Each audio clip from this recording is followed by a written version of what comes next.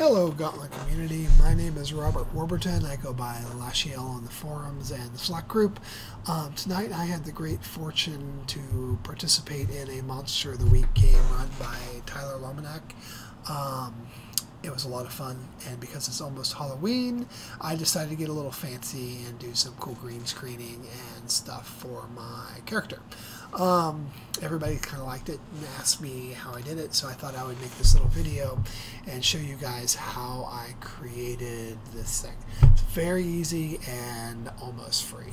I mean, 20 bucks worth of green screen material and you are good to go. The software is open source and free download, so let's get on with it. First off, the reason I got into this, I've been doing green screening for about 3 days. I didn't like how my webcam was like 16 by 9 and everyone else was a 4 by 6 or whatever the smaller square aspect ratio is. Wanted to figure out how to change that, and I kind of went down a rabbit hole and figured out how to do this stuff, and been having a lot of fun ever since. So all you need is some free software and a camera. Let's get started with this. First off, let me show you what I did. So this is my zombie screen. I've got my little lower third tag for my character, my green screen camera, and then a background image. I created a dice screen, so when the party had to roll or when I needed to roll, I could pull this up and show what I was rolling on the Roll for Your Party app, which is really awesome. Then I have a sort of ambient spooky background. This is the main one I use because it's not very busy. It's not like making a lot of motion when I'm not actually speaking. I didn't want to distract from everybody. I don't think I actually used this one. I don't remember when I set it up for. Then I've got just some still images that are reminiscent of the environment that our characters were, investigating, which was like an old spooky jail. So I just change these around every once in a while. I'd switch to the dice roller when I was rolling dice, and when I go on a break or whatever, I wanted to throw in a little splash. I throw this guy up, which is a little fun. The zombies behind me are actually a DVD running in my computer's DVD player, sourced to the back image. So we'll show you how to do all that, but first let's show you what software we need. So first off, you're going to need is OBS Studio. OBS Studio is open source. I believe it's definitely a free download. Just go to obsproject.com and download it. I believe it's available for all your major operating systems. It's really powerful. It's all you need if you want to do YouTube videos and stuff, but if you want to actually broadcast this stuff out to Google Hangouts, you're going to need one more piece of software, which is a virtual camera plugin for OBS. You can get that from GitHub. It's called CatxFish. It's the OBS virtual camera. Just go there, hit the release page, download it, install it. It's real quick, real easy, and it works fantastic. So once you have your OBS software installed and your virtual camera installed, you need to set up your scenes. All you really need is one. I set these up and then put hotkeys on them so I could use my function keys to change between them as I wanted to, which I thought was really cool and very easy to do. So I'm going to show you how to do that. Your first palette over here are your scenes.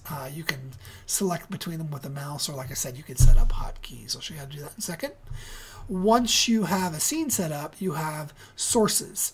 Now, whatever is on the top, the very top level item, is what appears over everything else on the screen. Kind of logical. So my Alec Reed, if I turn that off, now you can see what else is on the palette. I can turn off my HD camera, and I can then, of course, turn off my zombies, and I can bring them back in the same order or in whatever order I want. Over here is your audio mixer, because I don't want the zombies moaning or my computer beeping and saying, "You've got mail," or anything like that. I have all my audio sources turned off except for my microphone. And in this case, my microphone is actually plugged into the other computer, which I'm using to record this, so that we'll have that mirror on mirror on mirror on mirror thing going on. We don't want that. Your transitions let you change how the transition happens between your scene switches. I didn't really do anything with that. Over here you got settings, controls, all that. And then an important one is your settings. primarily your video settings. This lets you set your canvas size and the output scale size. Now for the Monster of the Week game, I used 920 by 720, which I think gave a high resolution and a really optimal aspect ratio for Google Hangouts. It looked really nice and it matched everybody else's screen size. So you can go lower, you can do like the 420p and it still looks nice, but I like this resolution and my machine's fast enough to handle it, right? So do that under settings. Now setting up your sources is actually really, really easy. Now let's set up a brand new one so I can show you how to do that. First, set up a scene. Call this SN Gauntlet. Right, so now I have a blank canvas that's my screen size. The first thing I want to add in is my HD camera. So I'm going to add a source. I'm going to add a video capture device, and we're going to add a new video capture device. We'll call it new video cam. Right? So once I add the video capture device, I need to tell it what capture device I want. In this case, I want my Logitech HD Pro camera, the same one I was using for the other video source. I'm going to leave everything else default. I don't want to change anything. Boom. And now that that's in there, it should show up. Oh, you know what? It's because it's actually attached to the other video source. So that's how you do it. But I'm going to kind of remove that for a moment. And I'm going to put, I guess you can only have one camera attached to one video source. So we're going to just use that one, right? And the way we get the green screen effect, that's called a chroma key. That's a filter. So you just, once your camera's in there, select it, right click, hit properties. I'm sorry, not properties. Hit filters, and here's my green screen effect. Let's delete that. Boom. Now you can see my green curtain hanging behind me. Hobby Lobby, 20 bucks. You know, I got 2 big pieces of green film and I thumbtacked them up to my wall. Real easy.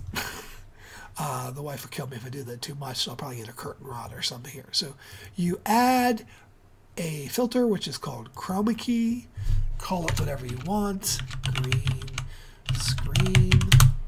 And then I just leave all the default settings. You can use a blue, magenta, or custom color for your background. Green is industry standard. It seems to work really well. With my current lighting situation and the default settings, there's still a little bit of a green halo around me. With a little bit of experimentation, I can probably get rid of that. It doesn't show up super well on a lot of my backgrounds, so I didn't really worry about it. But yeah, you can edit all these settings and kind of, you know, get it wherever the hell you want it. Boom. So now I've got my chroma key in the background. I'm cut out because the green screen behind me is now the same color as the background. I can then size it to however I want it on my canvas.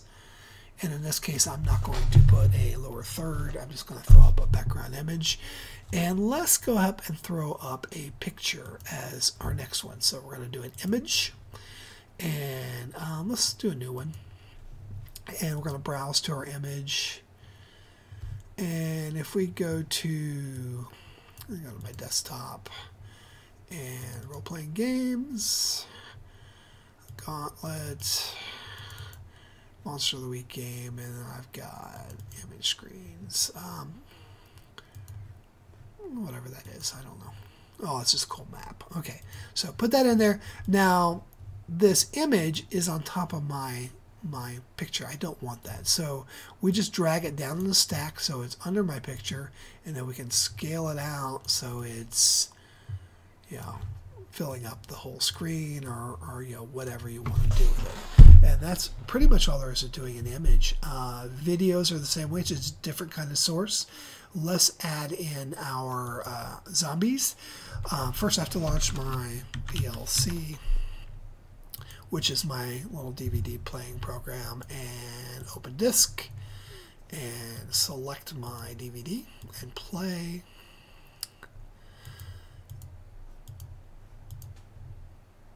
And now that's right, I just moved it off screen. Now I'm going to add that as a source. So I'm going to add a window capture. New window capture, call this new zombie. OK. And then it actually automatically realized what I wanted to use, which is my VLC digital video player. Hit OK. And again, I have to move it behind me, or I can move it behind the image. Let's actually move it up in the image. And then we're going to select it, and we're going to scale it so we don't see the player controls. We don't want to see that. And so we just scale it up a little bit to make it look nice. And that's all there is to it. Now, if you wanted, you can add more images, some dice, or a web screen. Let's do a browser source. Existing, and this is a dice roller, which we could put that over here wherever we want it. Get as creative as you want with it. This is about all there is to it. Each scene gets set up differently with different settings, but they all have sources. You stack them, set them up, and once you get them where you want them, you just simply lock them down so you can't accidentally drag them. That's really all there is to it. With that, you can download those little video clips off of YouTube or whatever source where you want to get video loops, make your own or what have you. You can pipe straight video into the background. You can run browser pages, images. There's all sorts of different sources you can do. Multiple cameras, recorded video, however you want to do it. That just scared the hell out of me. Okay, that's about all I got for you. If you have any questions, feel free to email me or chat me up in the Slack group. Happy Halloween, everybody.